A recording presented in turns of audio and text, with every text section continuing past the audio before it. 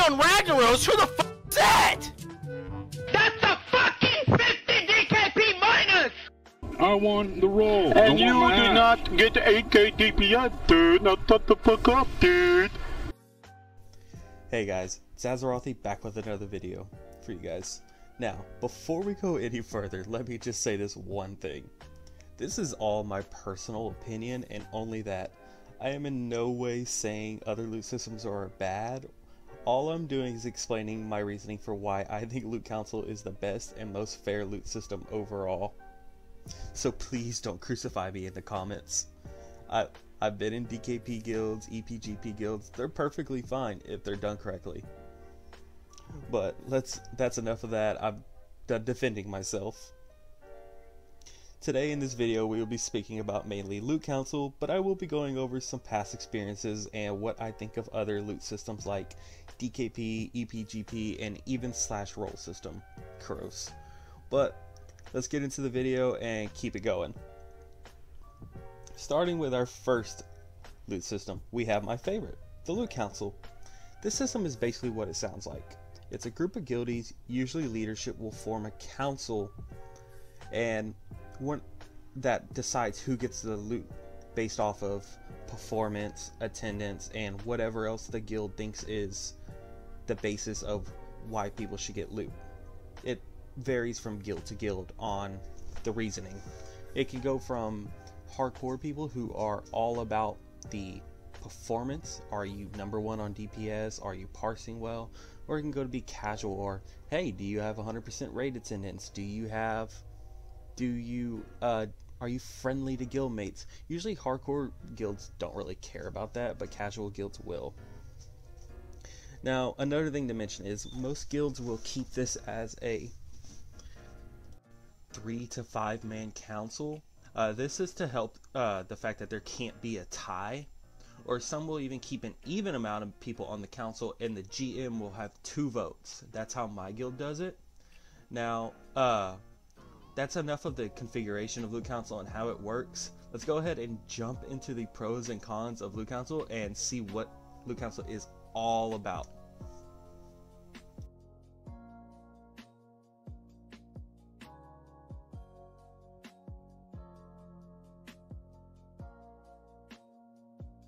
Starting with the pros of Loot Council, I will add my first one, and to me it is the most important one.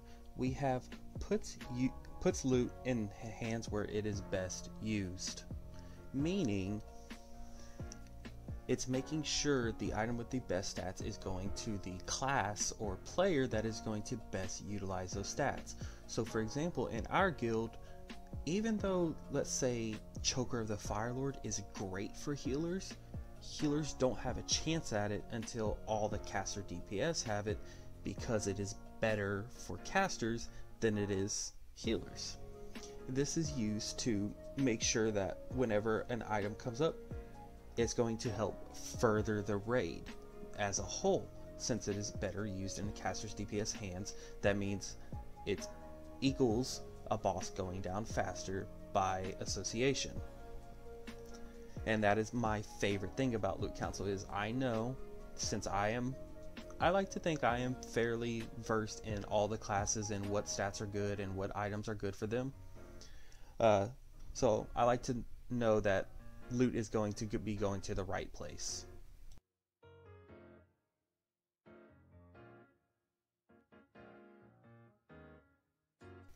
For our second pro on the Loot Council side, we have less work on non-Loot Council members, meaning raiders that aren't on the Loot Council don't have to worry about making sure their DKP is right.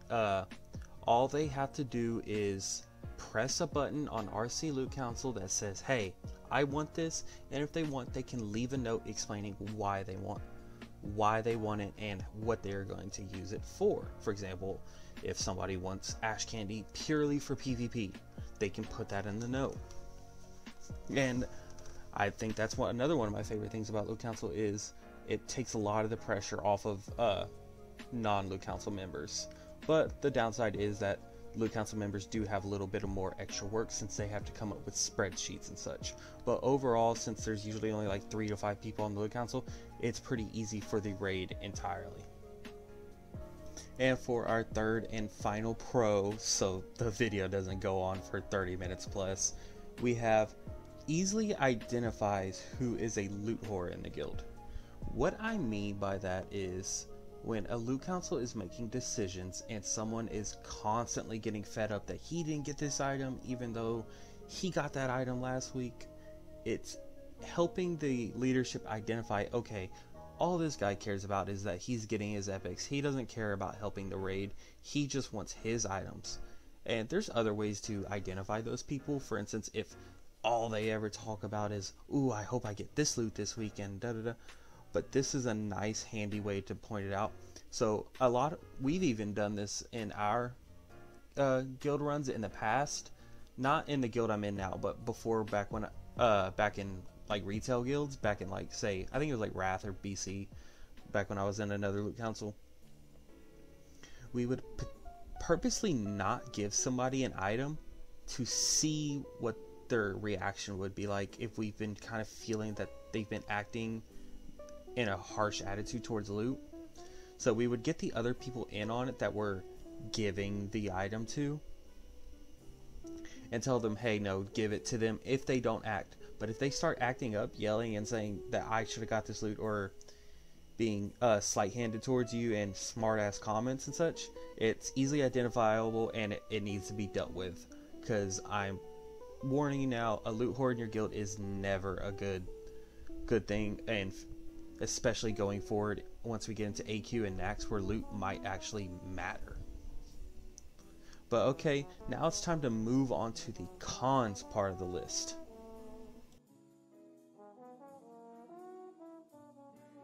Starting with our first con, I guess we should get the big elephant out of the room. Corruption. What I mean by corruption is, Loot Council has a very easy way for leadership or friends in the guild to funnel loot towards the girlfriend that they're dating, or whatever you want to say it, or the guild master to say, oh no, I get prio on this and this and this and this. It's very easy for the Loot Council to take advantage of that, and it leads to people getting their feelings hurt and feeling like they're being excluded from the inner circle. So I will admit that is a glaring problem when it comes to Loot Council. But if the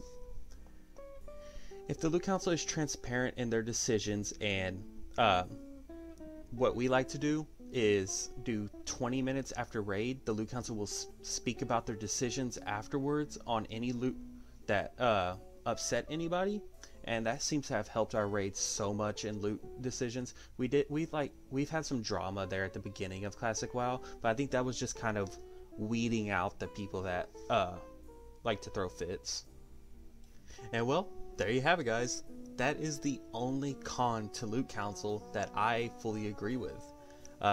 Yes, I understand it is a big con, but in my humble opinion, I think if you find a guild that is transparent enough, Loot Council will help you feel comfort in knowing that leadership is acting in your best interest. And that is the only con I can literally think of, besides like maybe it slows down the raid sometimes, but loot is usually done at the end anyways, so it doesn't really truly matter. But that's all about Loot Council. Let's go ahead and jump into the next loot system that's probably the second most used among the classic WoW guilds, and that one is called DKP. DKP stands for Dragon Killing Points. This loot system originated back in like EverQuest days, and basically the premise of this loot system is you are rewarded points for doing raid activities. For example, you get 5 points for showing up to raid on time, 3 points for showing up with full consumables, 2 points for making a donation to the guild bank, or yada yada. It can go on for days. Different guilds have different quotas for how they hand out DKP, and some get ridiculous. Like I've even been in one where 1 gold bought you 1 DKP. That is outrageous that you can literally just buy yourself loot in the loot system. So yeah, that's just utterly ridiculous in my mind. But the main premise of DKP is you're going to be bidding. So for example, when an item drops, the raid leader will put up a raid warning, this item, and sometimes they do open bidding or silent bidding. It depends on the guild on what they use, but essentially you'll be bidding against your guildmates with your DKP. Some guilds even allow you to go negative in DKP, which I've never really agreed with. Like, if you don't have the points, don't bid. So now that we have the premise of DKP, let's jump into the pros and the cons. Starting with our first pro of DKP, we have less chance of corruption. What I mean by this is there's nobody making your decision for you when it comes to DKP, or making the decision for the guild on who gets the item is better worded. Basically, you are in control of your own chance at getting this item. There's no way for the GM to say, no, screw your DKP, I'm going to give it to this person because I feel he deserves it more. If a GM were to do that, it would just make the whole system fall apart, and you would end up with a guild falling apart or people leaving pretty fast. So that is one of the pros of DKP, is it kind of makes it to where everybody has equal power when it comes to loot. And for our second pro of DKP, we have it allows loot to be more free. What I mean by that is classes that may not have had a chance at getting an item now can bid on that item and get it if they have enough DKP. For example, in our guild, healers are not allowed to get Choker of the Fire Lord until all the caster DPS in the guild have it already. And why we do that is because it is a bigger upgrade for casters. But in DKP, if that healer has the points, nobody can stop him from bidding. And that is one of the pros. It makes gearing much more easy, in my opinion. So you don't have to worry about, oh, the tanks will probably get this item first.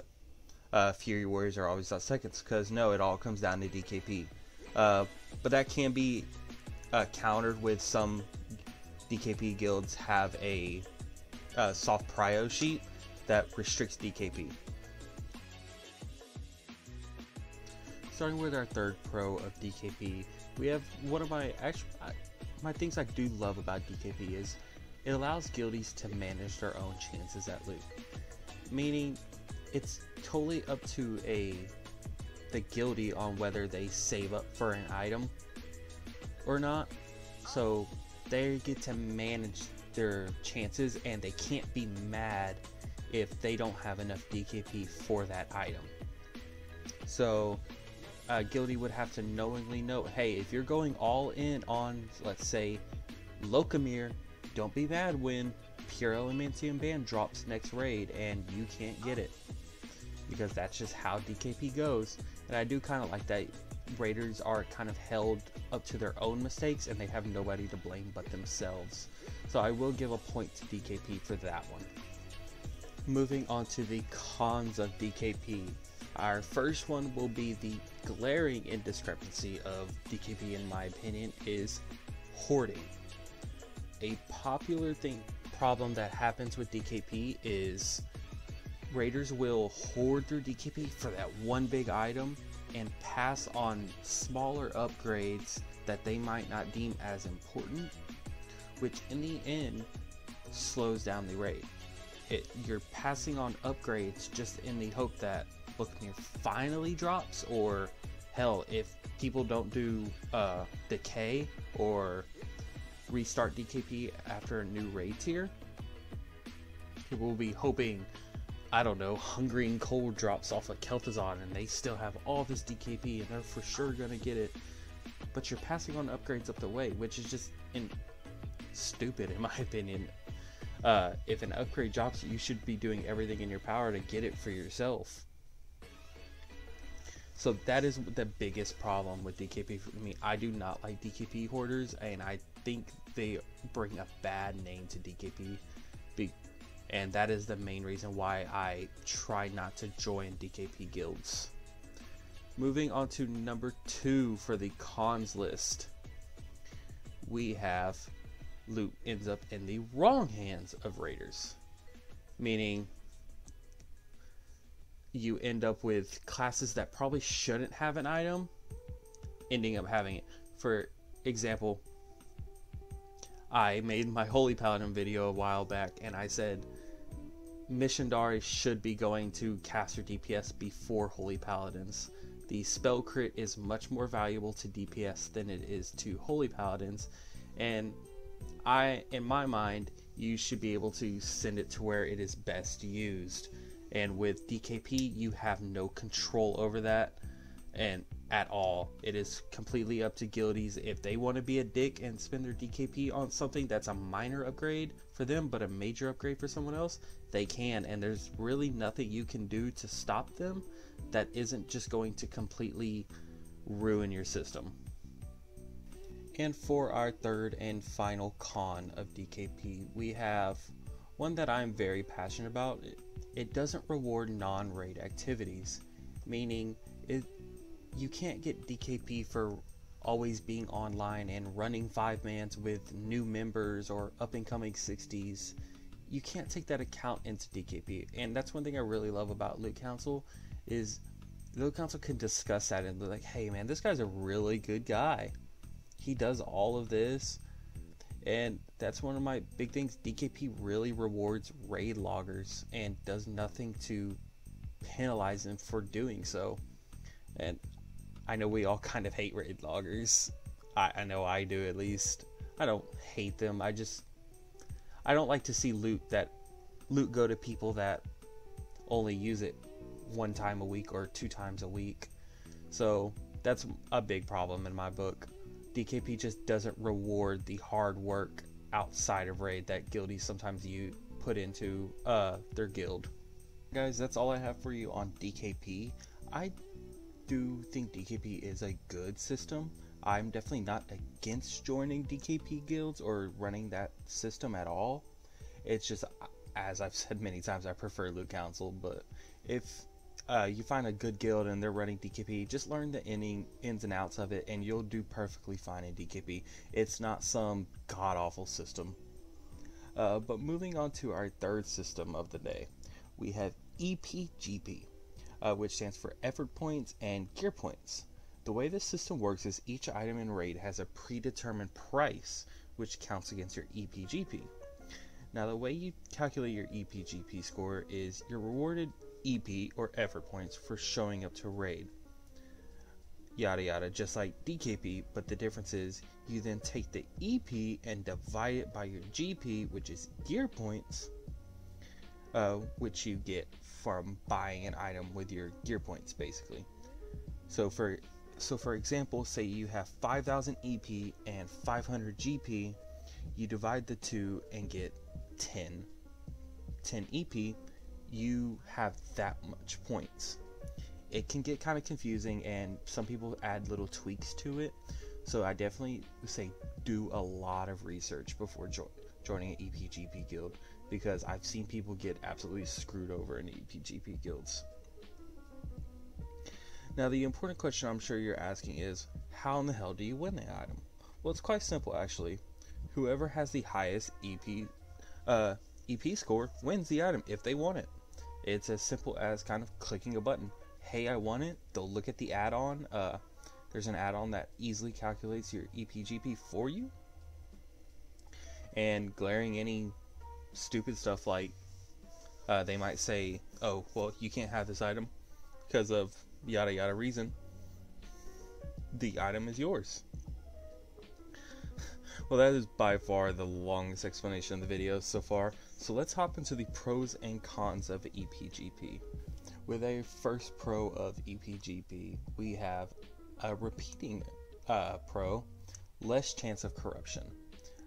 Basically same thing as I said with DKP is there's no way for the guildmaster to have influence over someone else's effort points, so it's impossible for them to override the decision without absolutely ruining their whole system and causing people to have a sour taste in their mouth.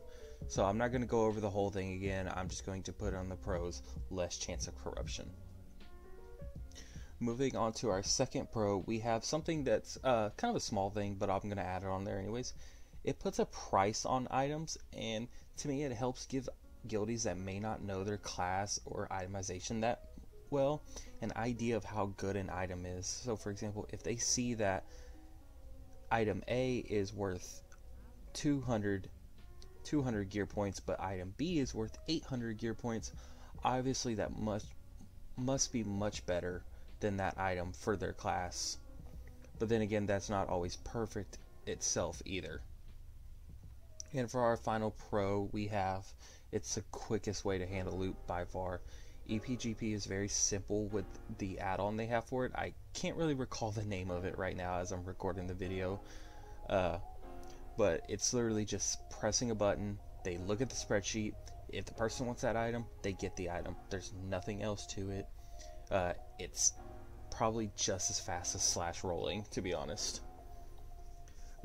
Moving on to the cons list, we have, it is definitely the most complicated of the bunch, just because there's so many different variations of EP and GP, and you're keeping track of different GP scores on items and such. So that is why I said earlier, you definitely want to research as much as possible before joining an EP/GP guild.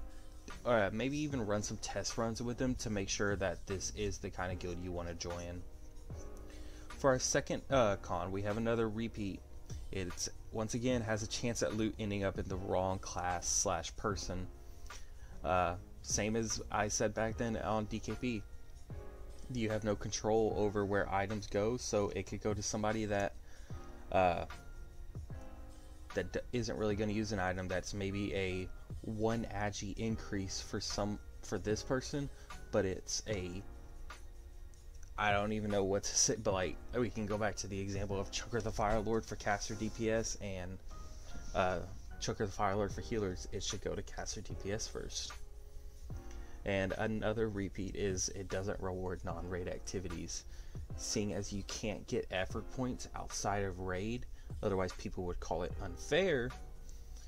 There's no way for you to reward that without being called out for favoritism or asking, being people complaining about, well, my schedule doesn't allow that, and I really don't like that, because I like to reward people for doing stuff outside of raid. And for our fourth on a list, it's definitely the most work for officers, because you have to have somebody constantly updating the price on items, because the price on items do go down when you going to different raids. So for example, Mageblade might have been a big ticket item when when people were first getting into MC, but now it's really not worth all that much because there's so many upgrades in BWL and even upgrades in ZG for, say, Holy Pallies.